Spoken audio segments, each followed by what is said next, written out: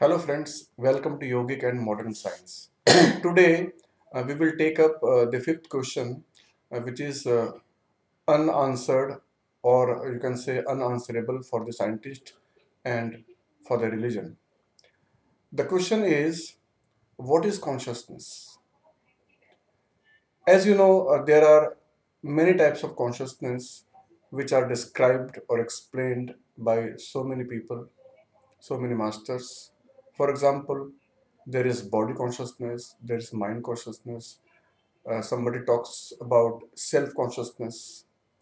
Now, today we will be exploring what is the true nature of consciousness. What is this consciousness?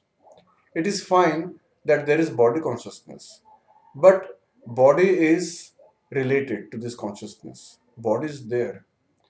Then there is mind consciousness, there is self consciousness. In self consciousness, there is ego with consciousness. But we want to explore into the very nature of consciousness. What is this consciousness? Sharma ji, yogic science के according ये जो चेतन है, जिसको consciousness कहा जाता है English में, consciousness का नेचर क्या है? ठीक है, जैसे लोग कहते हैं बॉडी कॉन्शियसनेस है, शरीर का शरीर की का जो आभास है ना।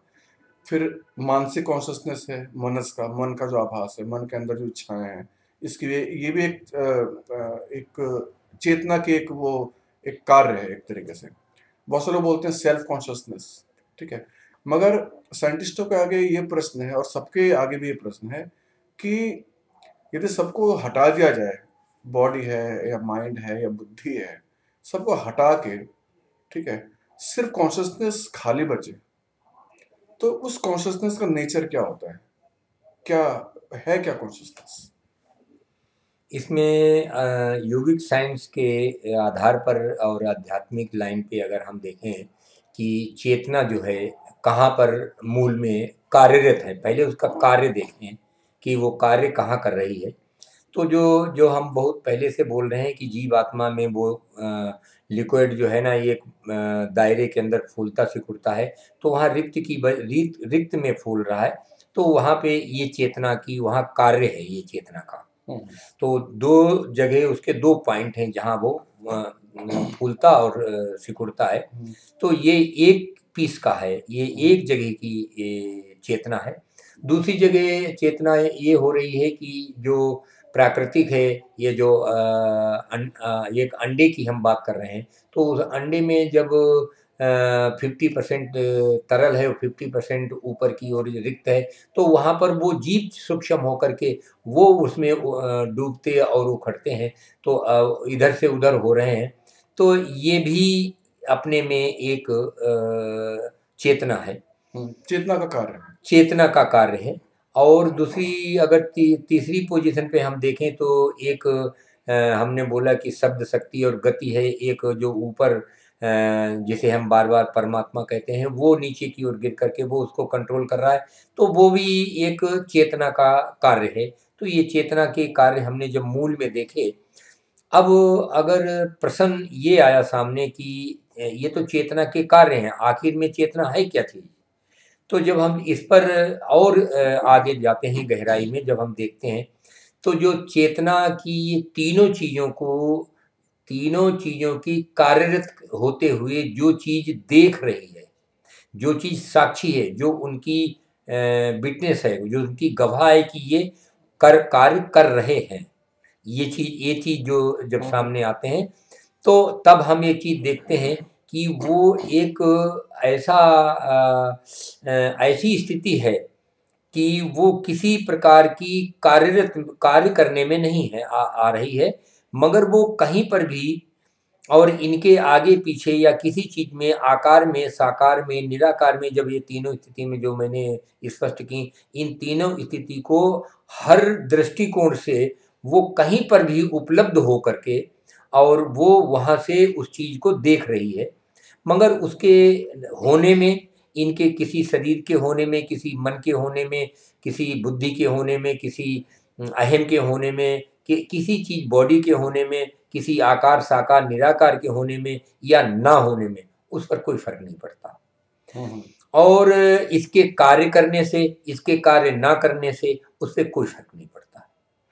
तो वो कई दृष्टि से अगर उसको देखें तो उस पर किसी तरीके का जब वो प्रभाव नहीं उस पर पड़ता है तो ऐसी स्थिति उपलब्ध भी हर जगह हो रहा है। किसी किसी की का ये तो कार्य है, ये तो किसी नियंत्रण के अंदर या किसी एक दायरे के अंदर हो रहा, उसका कोई दायरा नहीं, उसका कोई दायरा नहीं है। कोई किसी चीज से वो बंधा हुआ नहीं है, किसी चीज से वो होने से ना होने से उसको कोई फर्क नहीं पड़ता। वो उपलब्ध है तो ठीक, नहीं उपलब्ध है तो भी ठीक। उसे हम चेतना की जैसा आपने बताया 4-5 गुण बता सकते हैं। हाँ जैसे चेतना फ्री है, हाँ, वो चेतना फ्री है। चेतना आधारहीन है, हाँ, वो आधारहीन है। चेतना प्रभावहीन है। हाँ, चेतना प्रभावहीन है नहीं, वहां पे। प्रभावहीन इस वहां उसे वजह से कि प्रभावित, उस वो प्रभावित नहीं कार्यरत होती। नहीं है हाँ, इसलिए प्रभाव नहीं है वहां। वो प्रभावित करती है पर वो प्रभावित नहीं नहीं होती। नहीं। हाँ ठीक है। हाँ चेतना किसी प्रोसेस में नहीं आती है। चेतना का जो गुण है वो साक्षी का गुण है, बिल्कुल। सिर्फ साक्षी का और हाँ, कुछ नहीं, सिर्फ और सिर्फ कुछ नहीं। साक्षी का गुण है। बिल्कुल, ठीक है, तो ये सब गुण हम चेतना के कह सकते हैं। चेतना के कह सकते हैं। ये उनमें वहाँ जहाँ जहाँ हम बात कर रहे हैं कि चेतना है क्या चीज, तो जहाँ आपने बात करी तो वहाँ चेतना ये चीज है, मगर ये वहाँ कार्य नहीं है चेतना का। ये कार्य। जहाँ हमने बताया है यहाँ चेतन चेतन के कार्य हैं। तो हम्म, चेतन के कार्य अलग हैं और चेतन चेतन एक अलग चीज है। चेतना। चेतन एक अलग चीज है। तो वो हम एक अलग चीज की बारे में बात कर रहे हैं जहां पर साइंटिस्ट और जहां पर वैज्ञानिक हमारे उलझे हुए अपने को साबित कर रहे हैं। वो शायद किसी ऐसे प्रोसेस को, ऐसी चेतना को जानते होंगे कि जो शरीर से संबंधित हो, जी, जो मन से संबंधित हो, बिल्कुल। जो बुद्धि से संबंधित हो, जो अहंकार से संबंधित हो, जो प्राकृतिक से संबंधित हो, जो किसी इलेक्ट्रॉन प्रोटॉन न्यूट्रॉन से संबंधित हो, किसी भी अणुओं परमाणुओं से वो संबंधित हो, किसी भी कार्यशैली को वो देख रहे हो, वो ऐसी चीज़ों को देख करके उन्हें ऐसा लग रहा है कि ये चेतना समझ में नहीं आ रही है। इसलिए समझ में नहीं आ रही है कि आप जो चेतना के कार्य के मूल से आप और गहरे की गहराई स्थिति में जाएंगे। तो जहां हमने जो बताया कि चेतना की ऐसी स्थिति है कि वो उपलब्ध है और वो उपलब्ध ना हो तो उस पर कोई कंट्रोल नहीं है कि नहीं हो रहे तो नहीं है, और अगर हो गई है तो उसमें कोई कोई रुकावट नहीं, उसे उसे कोई रोकने वाला नहीं है, उसे कोई नियंत्रण। यहाँ तो नियंत्रण, कार्य में तो नियंत्रण है, यहाँ नियंत्रण हो रहा है। यहाँ एक दायरा है, एक दायरे के अंदर हर चीज हो रही है। चाहे वो परमात्मा है उसका भी एक दायरा है, चाहे वो एक प्राकृतिक अंडे के अंदर है उनका भी एक दायरा है, चाहे वो जीवात्मा है उसका भी एक दायरा है, उसका कोई दायरा नहीं है। और उसका कोई अगर देखा जाए रूप आकार ऐसा ऐसी उसमें कोई चीज नहीं है। इनमें इनमें रूप भी है, साकार भी है, निराकार भी है, आकार भी है। इसमें इसमें तो तीनों चीजें हैं। यहाँ तो वो ये भी चेतना ही है, ये चेतना का कार्य है। मगर वो चेतना जिसे एकदम मतलब आप बिल्कुल शुद्ध चेतन बोलते हो, शुद्ध चेतन, तो वो शुद्ध चेतन है। और ऐसे चेतन, ऐसी चेतन को किसी आप दृष्टिकोण से अगर किसी यंत्र से देखना चाहें तो ये असंभव चीज है। ऐसा हो नहीं सकता। किसी आप आध्यात्मिक लाइन से भक्ति करके ऐसा करके करके अगर इसे कोई हासिल कर लेता होता तो शायद अभी कई लोगों ने भक्ति का बहुत क्योंकि ये प्रयास। वस्तु नहीं है, पहली बात तो। यस, ये वस्तु तो है नहीं है नहीं, कि पकड़ में आएगी। इसलिए इसे हासिल कर लोगे, ऐसी चीज नहीं है वो। वो हाथ वो तो सबका साक्षी है, उसका साक्षी कोई नहीं है। नहीं, उसके जब उसके उसका साक्षी कोई नहीं है तो कैसे नहीं, पकड़ेगा? उसके पीछे कुछ नहीं है। कुछ नहीं है, उसके पीछे कुछ नहीं है। उसके पीछे बस रिक्त है, रिक्त में वो कहीं पर भी जाती है, कहीं पर भी अपने को उपलब्ध कर लेती है। ना भी करे तो भी कोई फर्क नहीं उसे पड़ता, और करे तो भी उसे कोई फर्क नहीं पड़ता। So, friends, according to yogic science, the consciousness is a free element. This is the element which is free, which is baseless, which is which does not come into any process, but in the presence of which everything takes place, right? Everything takes place, okay, but that is never affected. So it is something which remains unaffected, which does not come into any kind of process, which is not subject to birth and death. So these are the qualities of or attributes of the pure consciousness. What scientists and what other religious leaders talk about consciousness, they talk about consciousness with respect to either body or mind or self. But the true nature of consciousness is remaining a witness to everything. It is a witness element, basically witness principle. So the witness principle is the pure consciousness. So it always remains a witness. It remains witness to everything. That is why you can never catch hold of it, because then it will be an object. While consciousness is never an object, it is pure subjectivity. It always remains behind. So it cannot be catch hold of, it cannot be understood by the mind, by the intellect. It is beyond your understanding. Okay, but somehow you can have a glimpse of it, you can realize it if the prakriti or the other elements wants it. Otherwise, there is no way to realize it.